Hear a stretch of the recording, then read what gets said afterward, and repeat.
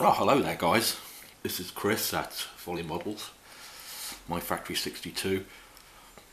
This is the, well, what I call a pre-reveal video for the Airfix, the 1974 Airfix Supermarine Spitfire, the tropical version, Mark 5C, 172 scale. Did I say that already? Oh well, I'm saying it again. Yeah, really pleased with this build so far. I say it's pre-reveal because basically the canopy's not ready. The canopy didn't actually fit, and it was the only part of this kit that didn't fit, and I think that was possibly down to my own error. The equipment behind the pilot's seating, behind the crew seat here, was too high, so I had to cut that off and repaint it. But apart from that, now the canopy basically fits on, so I've just got to repaint, got to do some painting on the canopy. And the kit, you know, the kit went together like a peach. It really did fit like a glove for such an old kit. There was not one part that caused a problem. Out of all the builds I've made so far, which granted is not that many, but this is the one that went together the smoothest.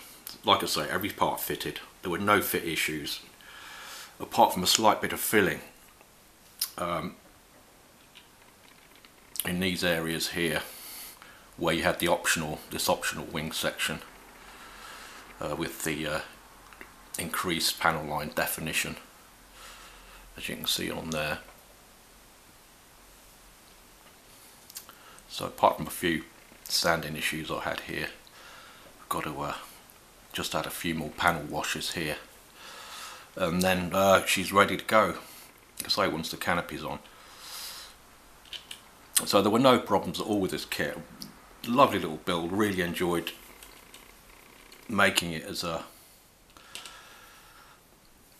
not exactly a distraction, but kind of like relief from the Victor kit that I've got not necessarily bogged down in, but it's become quite a lot of physical graft on that thing to get her into shape. So the Victor's not going to be ready until, that Victor B1 version, that's not going to be ready until next year, but that's the way it is. All I really added to this kit was I put some safety harnesses in there out of a nice soft metal, which I've cut and then painted and put in there, plus a few details on the pilot's control console, which you might not really be able to see there, but I'm going to make another video with photographs, final reveal photographs, to go alongside this a bit later on.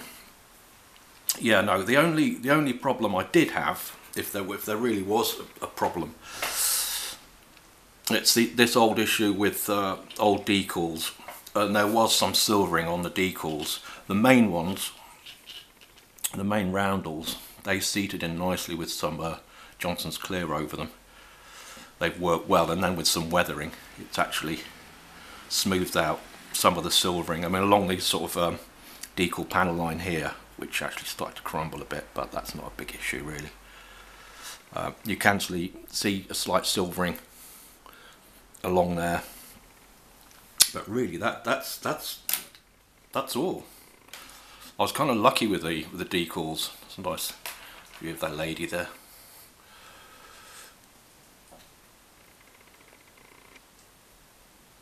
So I was lucky with the decals, yeah. Most of them were okay, and it's to be expected with a kit of this vintage, you know, of that age.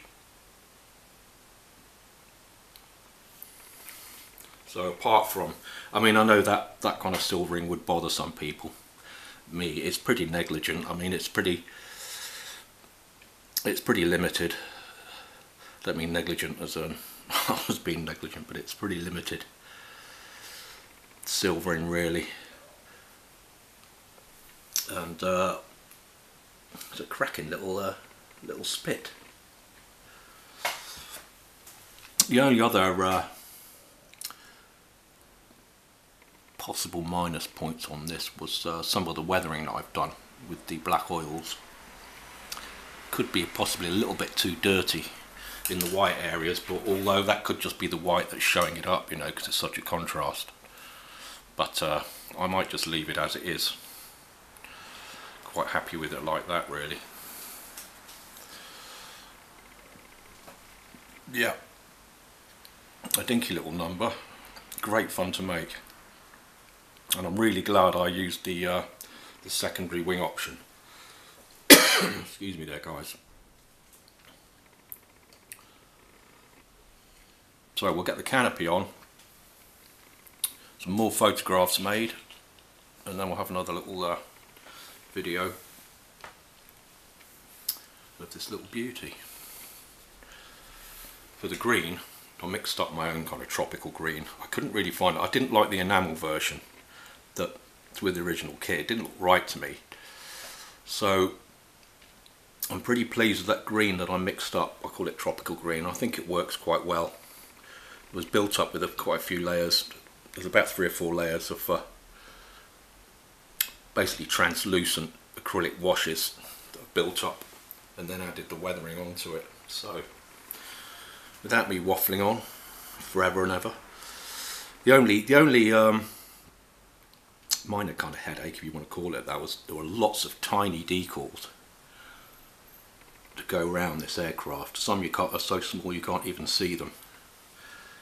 So you had to really focus in getting those on, getting a little organised system going with your tweezers, holding them in the water, getting them out, and adhering them onto the model. Oh yeah, the only other the ones that did break up were, there were 4 here for these gun ports, which didn't work at all. So I've had to paint that on. I've hand painted those 4 like red brown or rust brown around the gun ports there. And with that, I think we'll conclude this video, and I will see you on the next one, guys. But thanks for watching, and like I say, great little build. If you can track one of these kits down, especially for Spitfire fanatics, add it to your collection. Add a nice bit of diversity to your collection, because it is quite an unusual one. Not that much information on them, really. Okay guys, thanks very much for listening and watching, and see you on the next video.